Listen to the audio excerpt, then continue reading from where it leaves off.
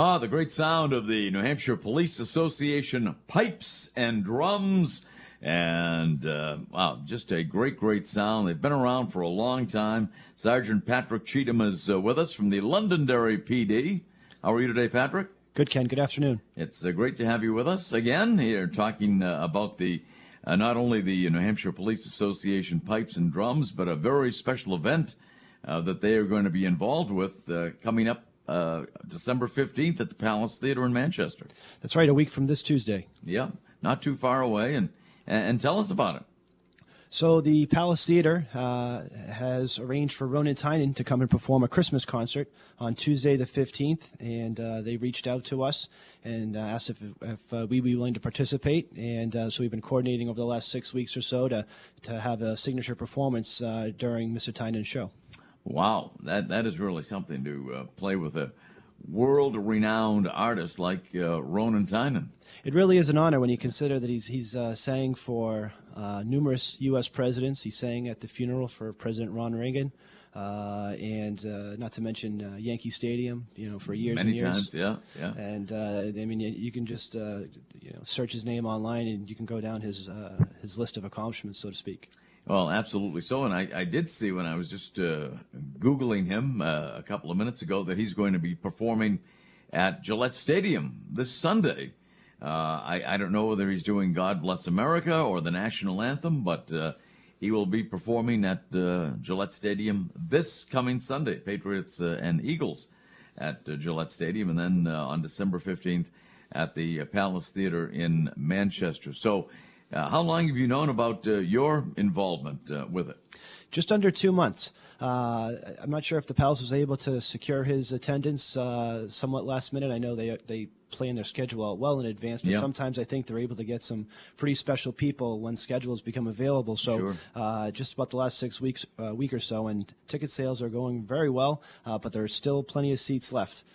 So we're trying to get the word out, and appreciate you letting me come and speak with you and your audience today. Well, no problem. We love to have you anytime, and especially when you're involved in such a great event like this. So what is your involvement going to be? Are you going to be playing along with Ronan Tynan? Will you be doing any songs with him, or are you strictly on your own?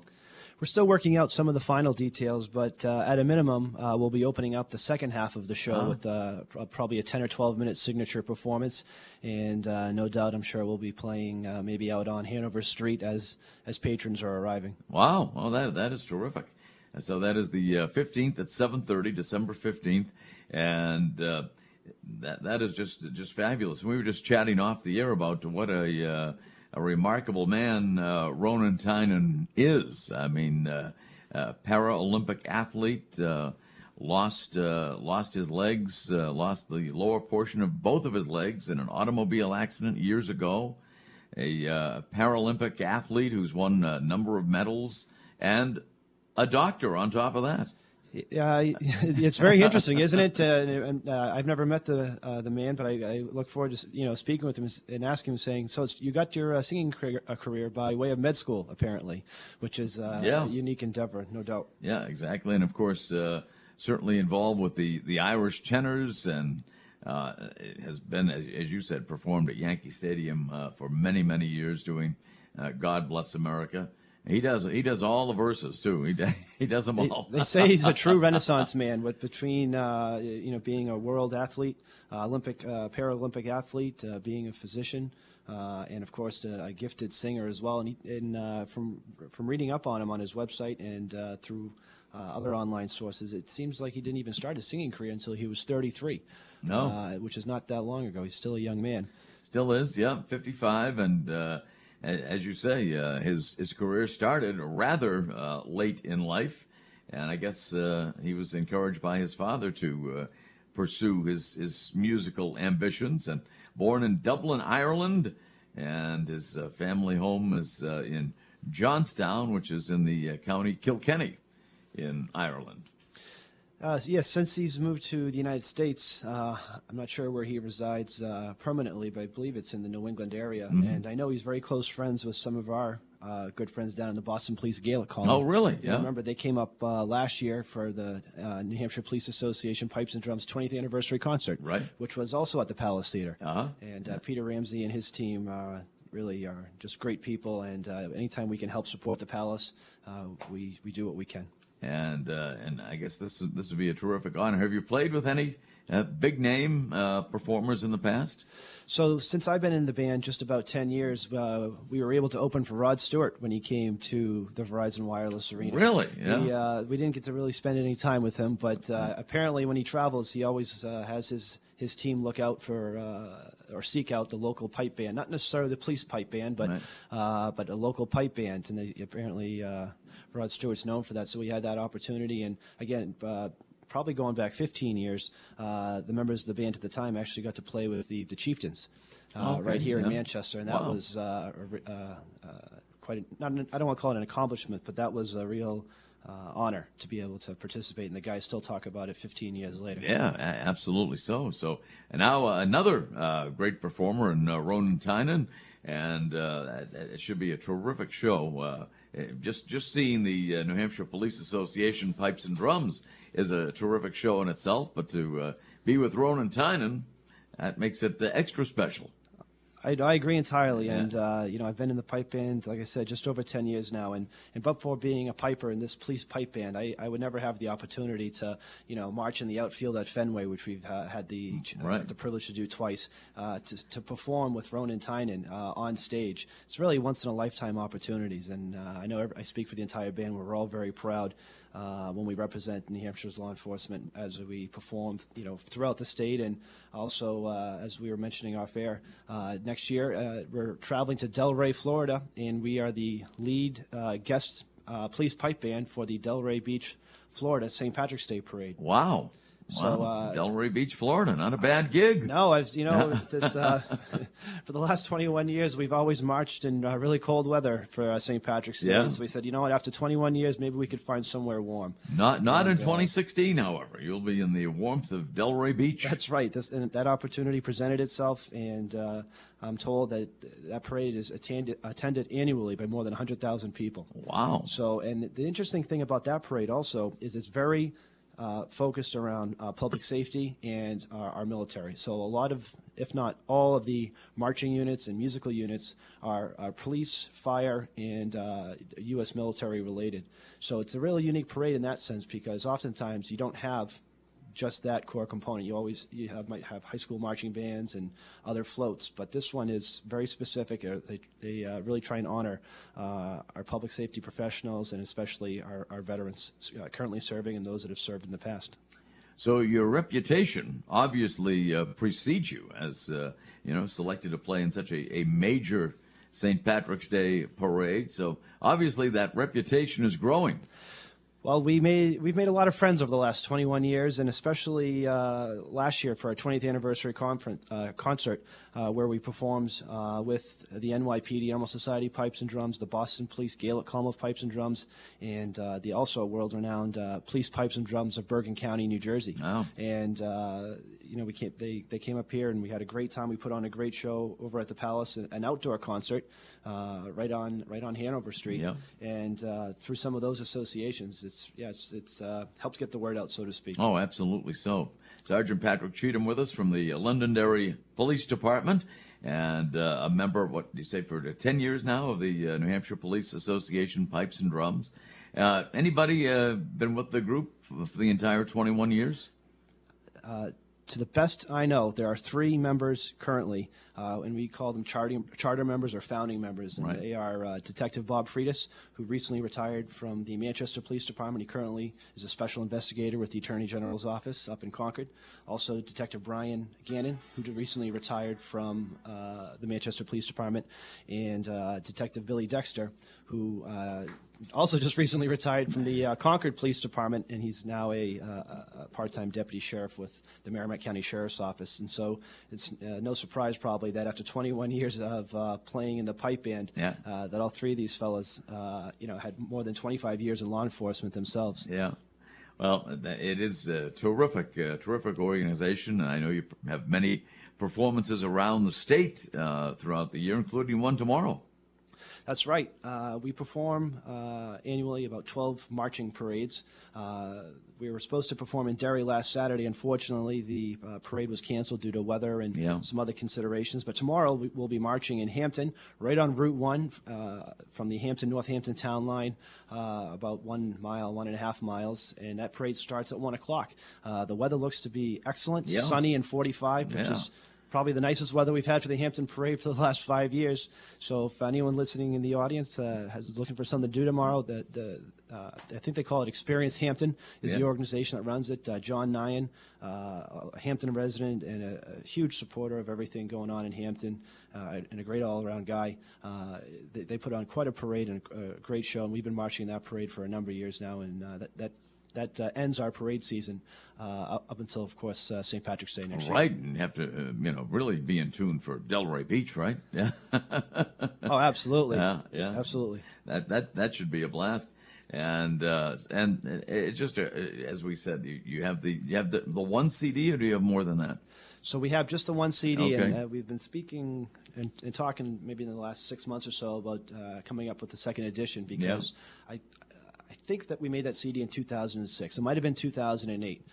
So either way, 7 or 9 years ago, and we've probably increased our repertoire by at least another 20 or 25 songs. Wow. And changed some things around in some of the older tunes and brought some older tunes back, and so now they're new tunes again, right, especially to our newer members. And that's I think that's one of our goals for the next year or two, is to try and update that CD and do a new release. Well, there you go. Maybe you can have its world premiere right here on the Pulse. Anything we can do. You've been so generous to allow us to come on and speak. Oh, well, it's our pleasure, and I know you guys are busy anyway with your everyday lives and your jobs. How much time is devoted to practice during the course of a week or a month? We do take several weeks off a year, but we practice probably, I'd say, 45 weeks out of the year, every Tuesday right here in Manchester.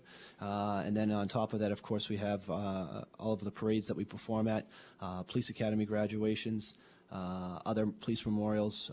Most importantly and notably to us, we play at the New Hampshire Police Memorial Ceremony, which is held every May during National Law Enforcement Officers Memorial Week. And as you know, the pipe band was founded following the tragic line-of-duty death of one of New Hampshire's state police troopers, Sergeant James Noyes, back in 1994.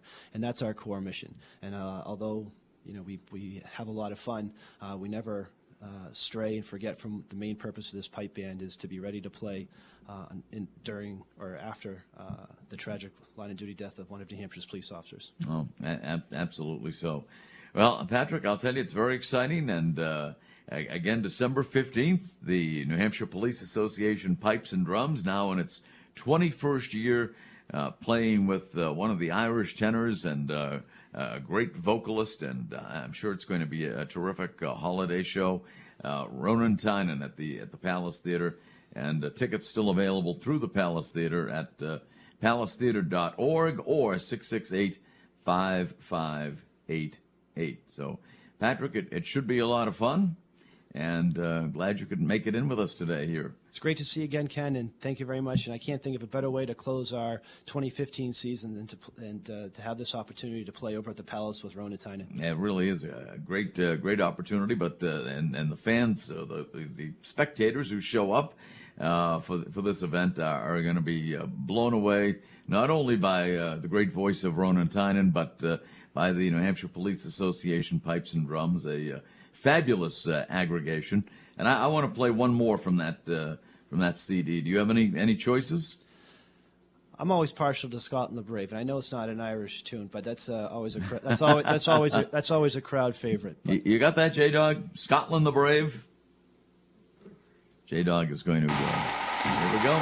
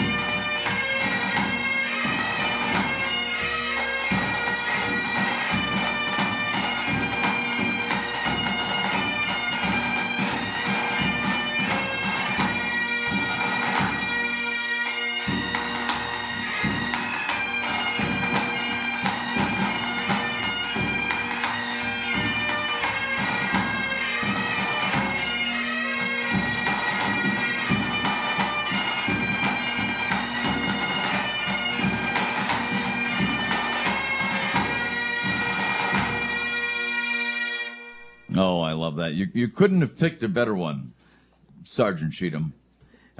Scotland the Brave. I'm Scottish. Our morning guy, Peter St. James, is Scottish as well. And you told me something that I did not realize.